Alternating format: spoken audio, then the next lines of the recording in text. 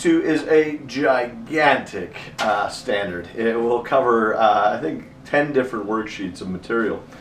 Basically, it just talks about the properties and relationships found in a circle. And there are a lot of them.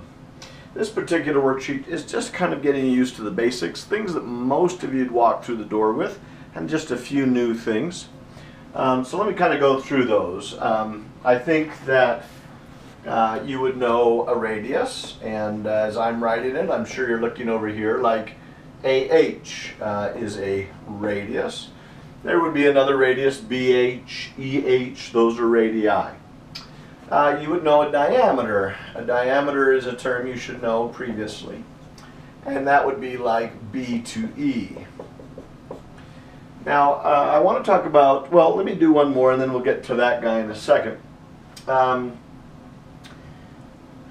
let's do, you know what, I want to add in another segment here. Let's add this one in, DE. I want to add a new word. I think this one would be new to you, is a chord, D to E. Now a chord would have both of its endpoints on the circle. D is on the circle, E is on the circle. Using that definition, I need to tell you that a diameter, because B's on the circle, E's on the circle, is a chord as well. It's the longest chord, don't forget that.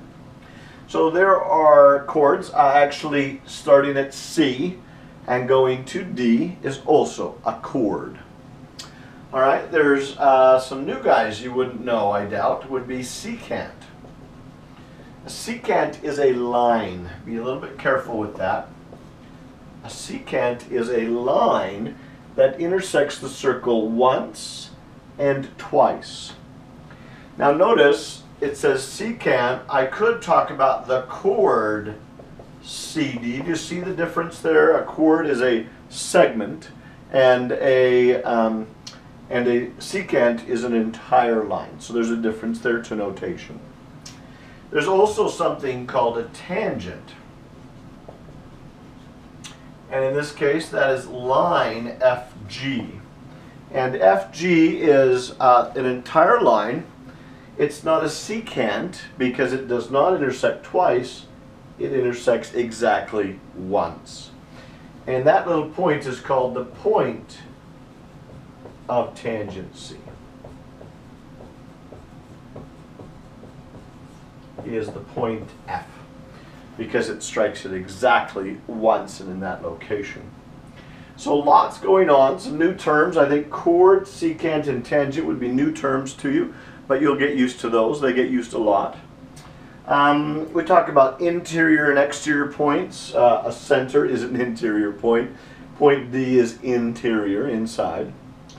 ABC is on, obviously, and G is an exterior point.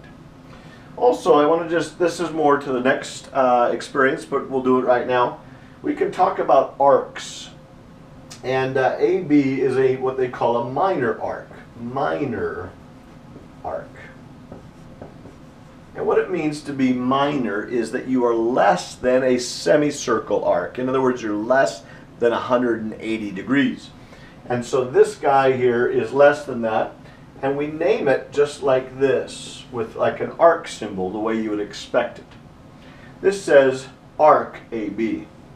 If we wanted to tell how big it is, we would talk about the measurement of arc AB, like we do the measurement of an angle. So we would say equals, I don't know, 87 degrees or something like that. Now, a circle's tricky because you don't know, am I going this way from A to B? Or am I going the long way to A to B? The long way would be a major arc. Major arc. And it gets its name because it's going the long way around. And so it gets three letters, A, C, B, same arc symbol, same representation. But it demonstrates to us that it's going from A on its way to C, then to B, whereas this went straight A to B, major and minor arcs. The last thing I'll say is this diagram happens a couple of times in the worksheet, and all I would say to you is really all it's using is the idea of that there are some hidden radii in the diagram.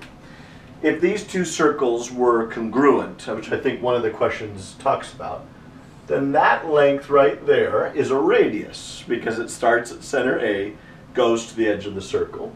And if you connected this one and it's the same radii, then you get this nice little isosceles triangle. Maybe you can find some angles there.